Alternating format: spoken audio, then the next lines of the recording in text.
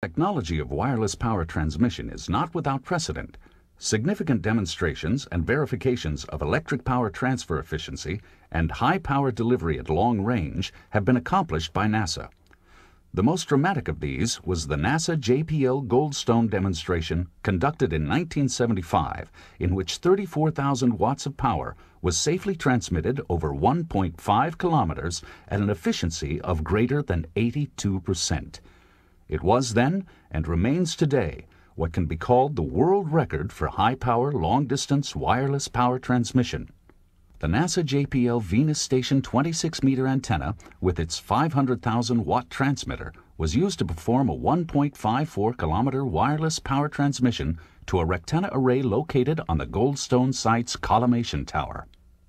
4,590 Rectenna elements with high-efficiency gallium arsenide diodes were fabricated at the Raytheon Microwave and Power Tube Lab and assembled in Rectenna subarrays of about 1 meter square.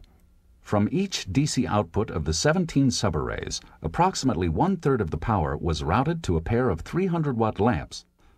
The lamps were arranged in the geometry of the Rectenna array and wired to corresponding positions such that illumination of the lights would represent the received power beam at the Rectenna. Of the calibrated RF power flux density that fell on the 24-square-meter Rectenna array on June 5, 1975, 82.5% was collected and converted to direct current output.